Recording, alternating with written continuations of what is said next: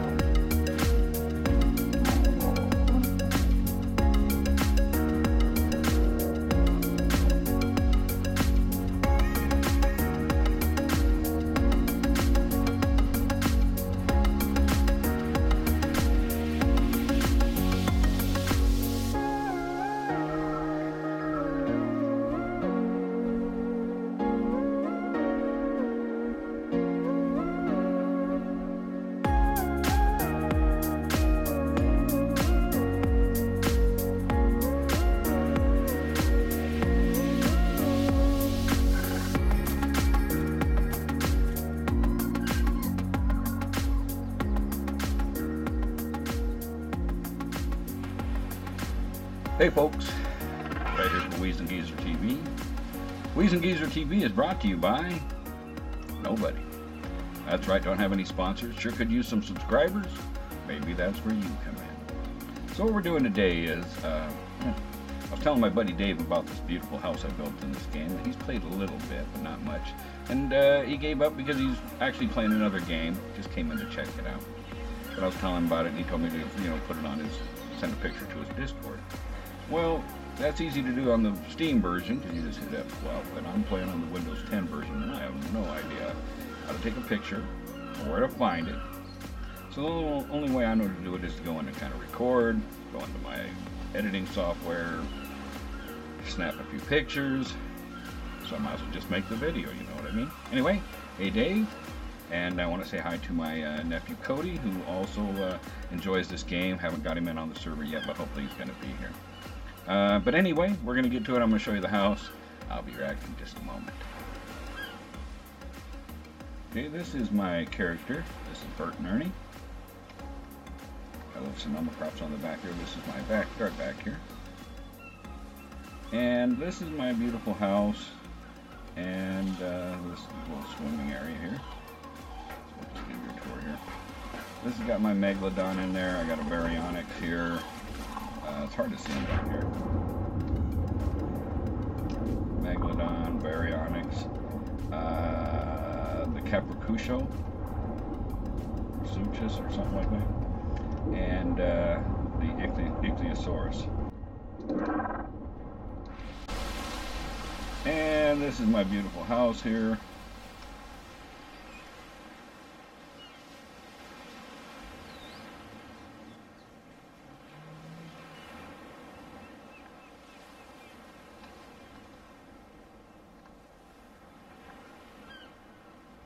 I'll start down here, I guess. This is my garden area. It's watered all the time. It's 300% efficiency. These two rows here are my narco berries. These are medjool berries. We've got, what are these here? These are the stem berries, tento berries, the azul berries, the amar berries, citrion, which are your lemons and stuff. Just got some potatoes, some carrots, some corn, and more potatoes down here. And as long as I keep it fertilized and watered, every day I go in there and just get mass berries and stuff. Over here, this is where I make the fertilizer. This guy hands out passive XP, so you just come by every now and then and pet him. He's delivering passive XP to all these guys. Anyway, this is Phiomia. Trying to get that back out so I can get the lettering out there. I don't really like that. But anyway, that's Phiomia. If you force feed it berries, it will poop. And then you take that poop. I close that other door now. Didn't mean to get on you, Phiomia.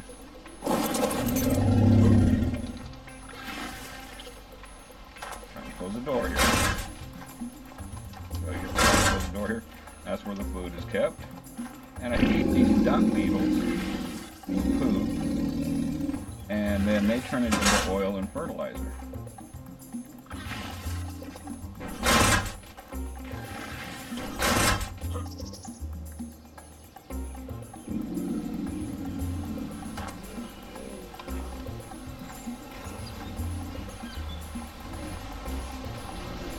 So, I guess we'll start over here. We'll just go to the backyard, I guess. I built this beautiful lamp post here. The house, which is a pagoda, the lamp post, and this aviary are all Aaron Longstaff designs that, of course, been modified, which he expects you to do. Really cool idea. This is my breeding area. Now, I normally, mate them off site here, and then I use the egg incubator for the young, and gives me room to move them around and stuff.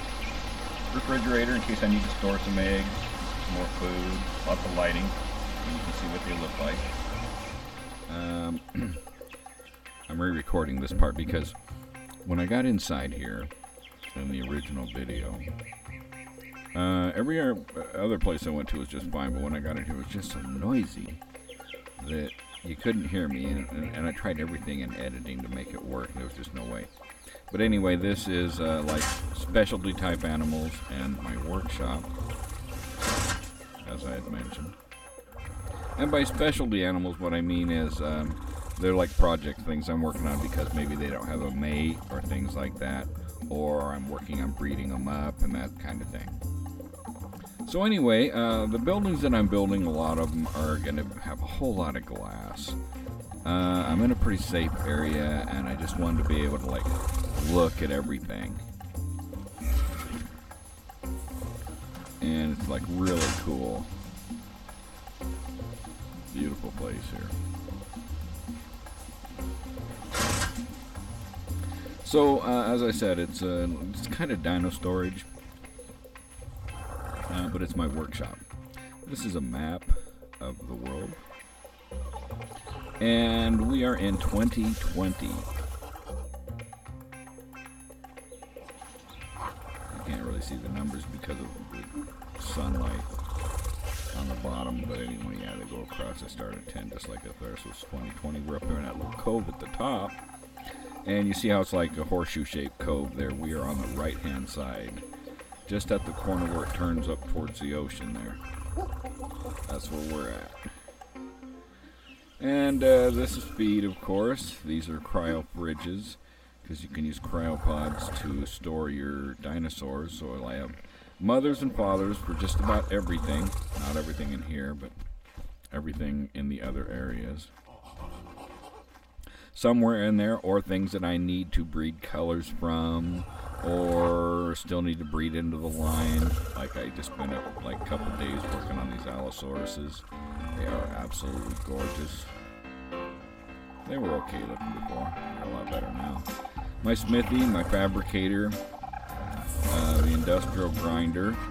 Now this is why I need the Sonoma crops, because they allow you to fly, and that Dinopithecus is completely blocking that, and I play hell getting past him, and I just haven't moved him yet.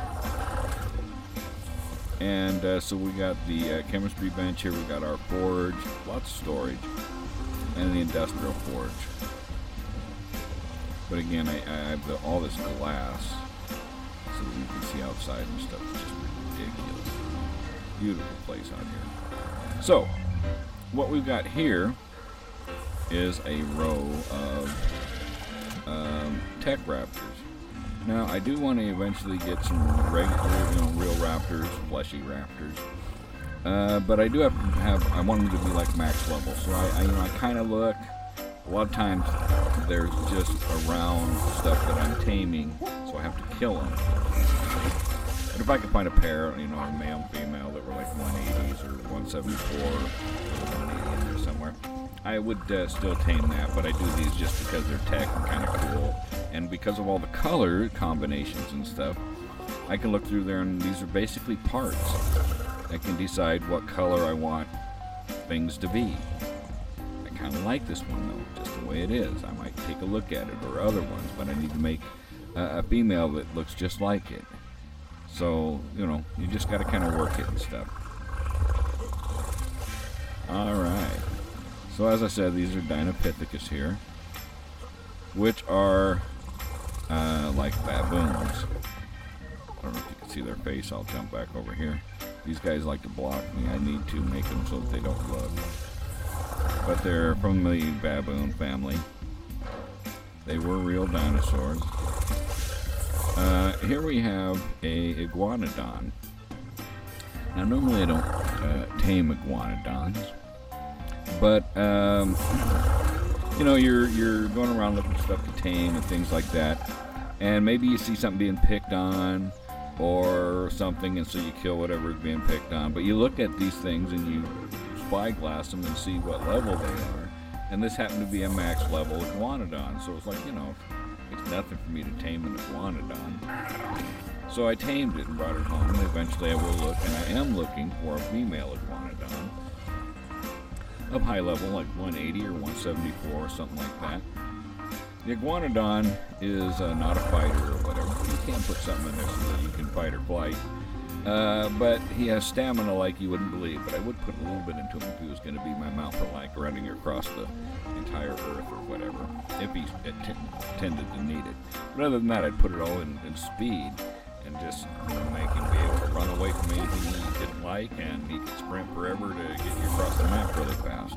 I haven't really run him that much, but like I said, he was max level, so I did that. We got the Pelagornis here, and I do have mommies and daddies for a lot of this stuff, including the Pelagornis. I just happened to put it in here because they're so small like that. I just set them underneath these dinosaurs like it was getting shade. But I could put it up in the aviary. Here, of course, we have the Uteranus. You gotta have a Uteranus, and you're like, what do you need a Uteranus for? Well, you need a Uteranus so that if you're gonna do any like boss fighting or whatever, no matter what it is you bring, whether it's Rexes or Allosauruses or whatever it is you happen to bring, you're gonna be needing a Uteranus. You might need a Daedon, but I don't have a Daedon yet. Kind of a bucket list thing. Now, she's in here because, I don't know if it's she or he, but I do need a mate for it. Just so that I can get an imprinted one for when I do have to use it. But they disperse courage, encourage all of their things that they have command of. Like I said, the Allosaurus is here. They are pack animals. That's why we have one of them that's like elected to be the leader. Has a little orange glow there. And I don't know if they get a mate boost also, but I do have a female and two males just in case they do get mate boosts as well, but I'm not sure. Here we have Sonomacrops, which is of course the little thing I have on my back, which allows you to fly up. It allows you to use it as a parachute, and I don't really have enough room in here, but yeah, you can use it as a glider.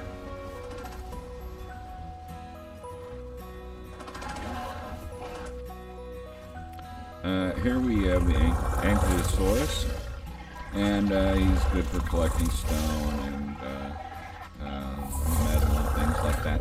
But he's here because, not only because you use him a lot, or can use him a lot, but because I also reminds me that I need to get him a mate. These down here are the Maywing. Maywing are not a real dinosaur. It's something that they've made up, but they did have flying squirrels back then, and that's what these guys are kind of like. Flying squirrel, platypus looking things. They're gliders, and they are the fastest mode of transportation in the game. They are absolutely amazing. Now, I had some like gray and brown ones, looked kind of like squirrels or chipmunks or something like that, which was kind of cool. But I had this one black and white one, which I have mommies and daddies for now. All of these, these are all imprints. But I had mommies and daddies for all these and stuff now. But at one time I didn't. And I was trying to create a mommy and daddy for the black one. And I was mating it with the only thing I had, which was a high level, like gray and brown one. And it ended up making one of these, this caliper looking thing. And I was like, oh my god, that is so cool. So then my focus was making a mommy and daddy, male and female of this, and a male and female of that. And I did that, and then I mated that with this so that I could get a black version instead of the brown version. And this is my ride, Calico Jack. His name is actually Calico Jack Black Cadillac. But when you try to fit it on there, it cuts off half the last word, so it's just Calico Jack Cadillac. But that is my story.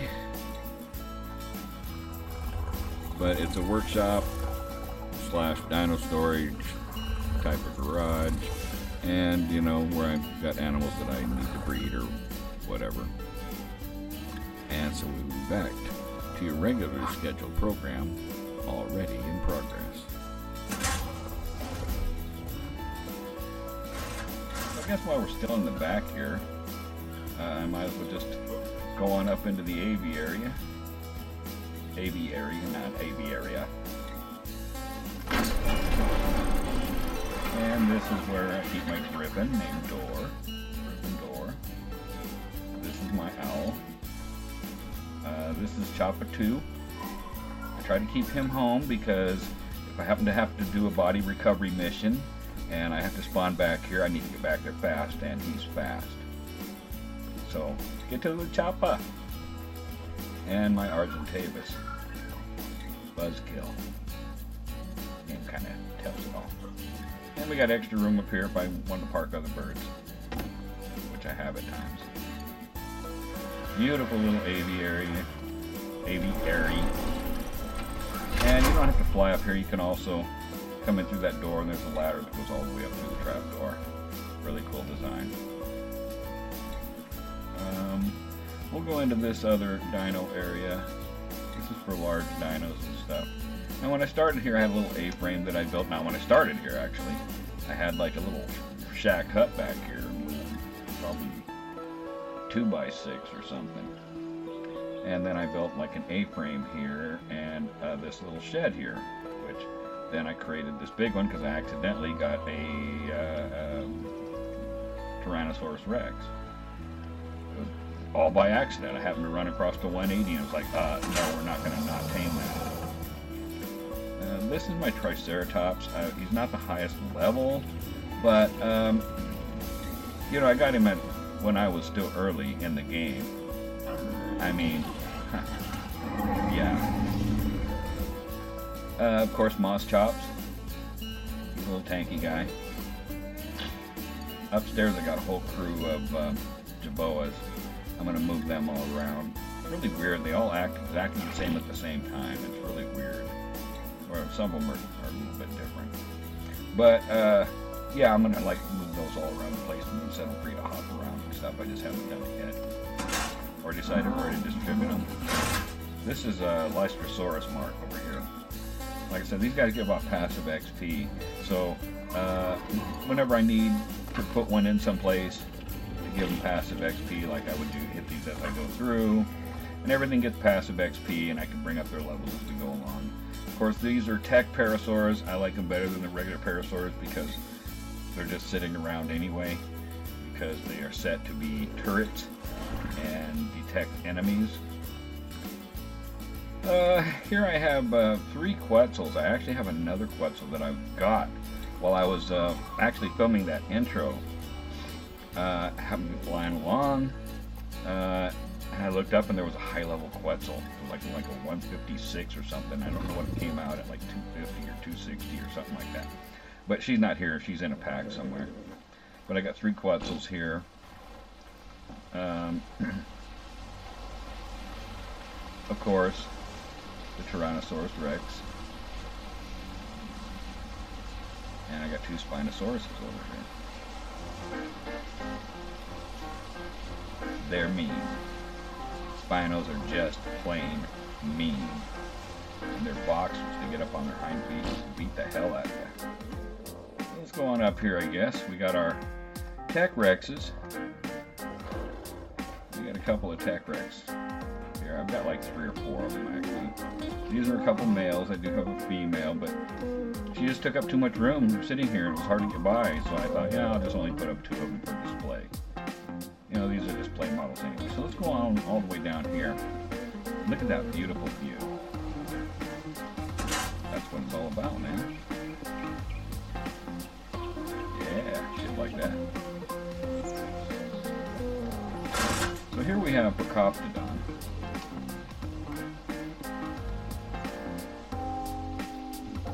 They look very much like they did in the prehistoric days, except for their nose is a little bit longer. They're more pug nose than that, but they're very close. These are my Tapajaras. This one I love especially because it looks like it's camouflage. When he's flying, it's just gorgeous. When I first seen this thing, it was like, oh my god, I am definitely going to tame that. I'm not going to screw this up. And then I have this tan one here. Gorgeous guy. Or gal. This one's a gal. The Theozenosaur. I mean, just look at those claws. She will rip you to shreds. Literally. But she's a hell of a harvester. And this one's actually red, white, and blue. Which I call a Patriot. That skin is actually red. Here we have our Dinopithecus. I have 2 different versions here. I have the ones with the gold chest, and their noses are different. They're just like dark on the sides there, whereas these have the orange highlights on their nose, on the upper part. And they have the white chest, this is what I was breeding, and I had a couple of brown ones, and it ended up coming up with the black and the brown chest. And I thought they looked kind of cool, so I decided to make it a separate breed that I have here, basically. Now these are my saber-tooth. I didn't have any that actually looked good, and they were all weird colors because it was the Valentine's event, and so they have a lot of bold colors and stuff, really a lot of pinks and stuff, and bright reds and blues and all kinds of crazy stuff. And I was mutating, breeding a totally different color, and they mutated this yellow. So that's the only reason I saved it. I got one with the red face and one with the with the dark purple mask, and I call it the Batman mask. The closest thing I had, I was trying to make it look like a regular tiger, and the closest thing I had was a red one, and it was a dark red, and it was just like not even close.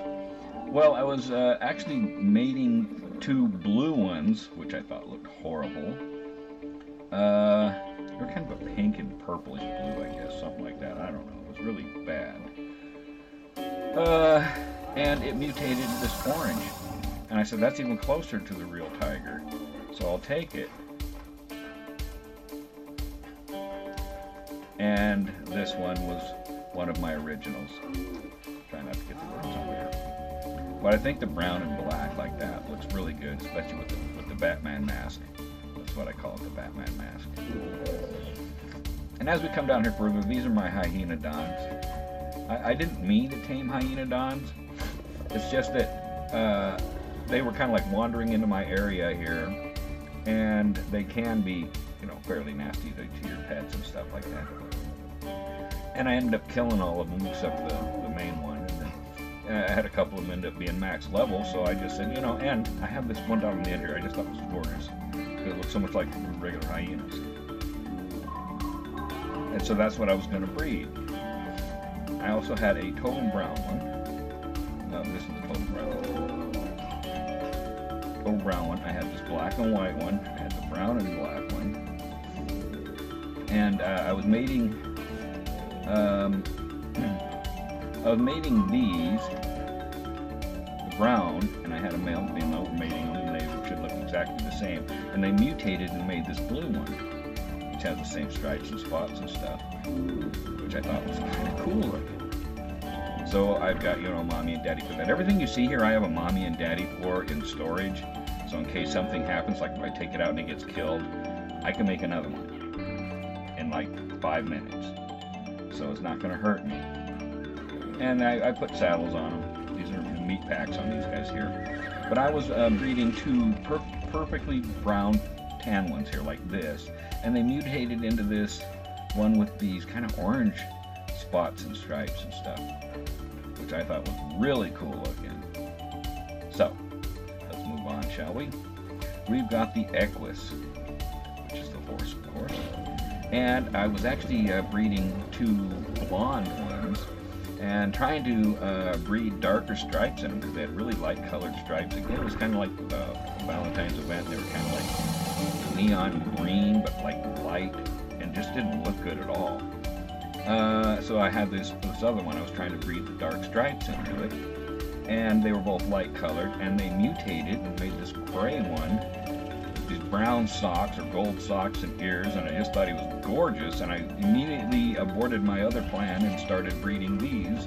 So I have a whole herd of these in storage. I just have one here on display. And of course, the unicorn. Up until yesterday, my highest level of unicorn was 180. I did have some 170 something, which is nowhere near max level one. And I thought yesterday, well, just goofing around, I thought I'll go take a quick look at the closest spot where you can find unicorn. And I seen this white right out there by a brontosaurus running across this meadow. And I threw the eyeglass on it, and sure enough, it was a max level 180 female unicorn. And this is her right over here. She came home with me. Oh, that's the male. This has got to be the female. Yeah. She came home with me.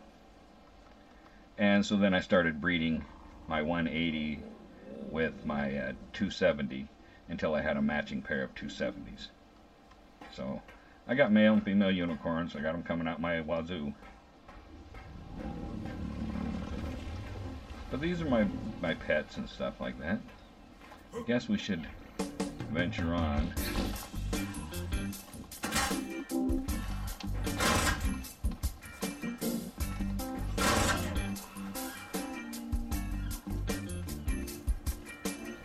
So that leaves us to the pagoda.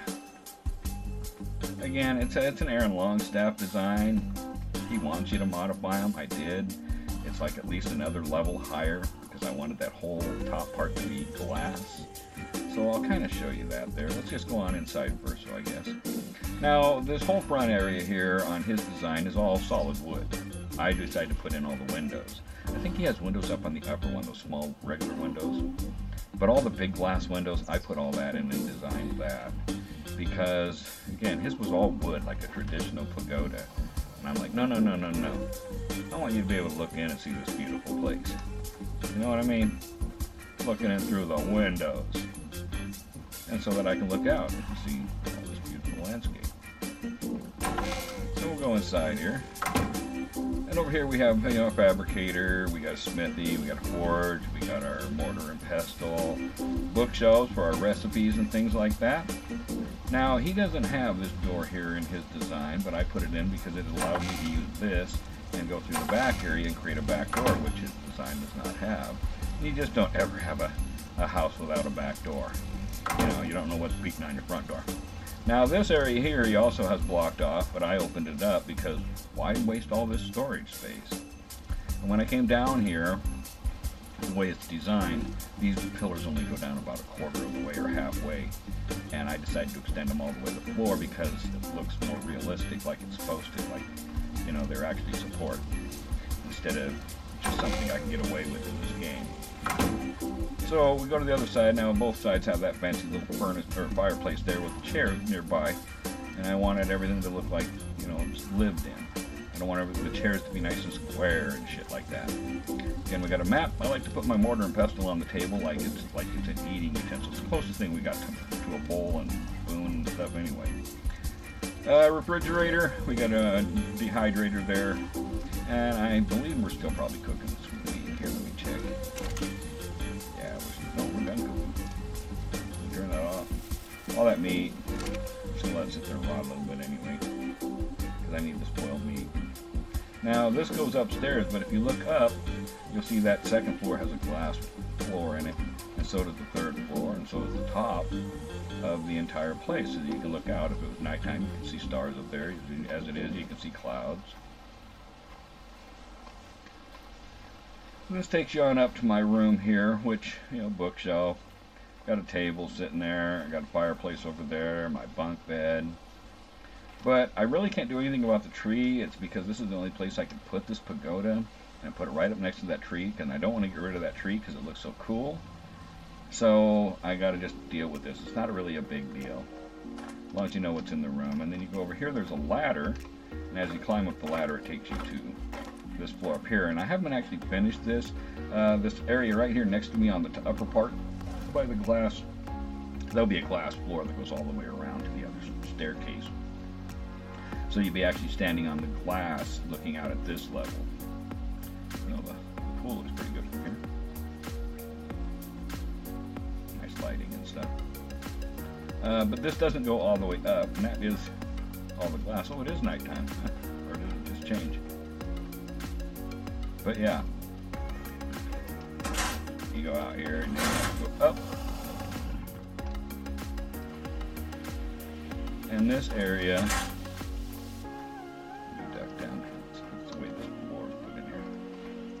but it's made so you can see everything, like the hill and the mountains and the stars and the sky.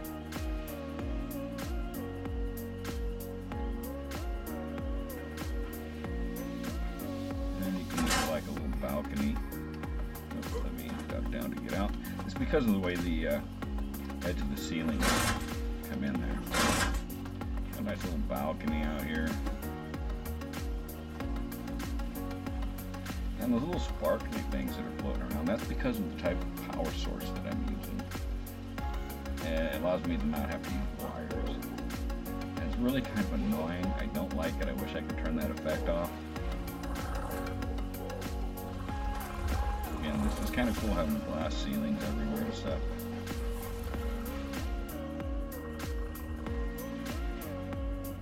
Same thing over here, your glass ceilings. And it's really cool because you can see all the way down to the bottom level. And I got it all lit up so it looks good at night.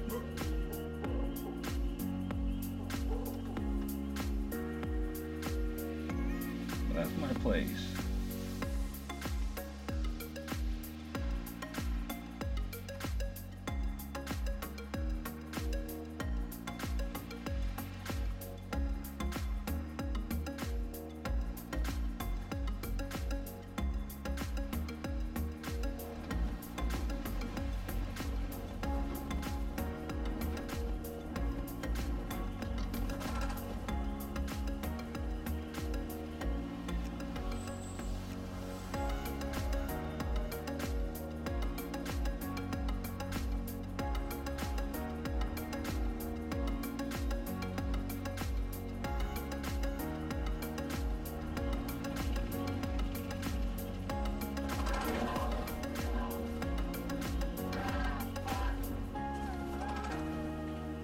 Anyway, that's my place. I really love it. I think it's beautiful. I thought you might too. So, thanks for watching. Sure appreciate it. We'll see you in the next one.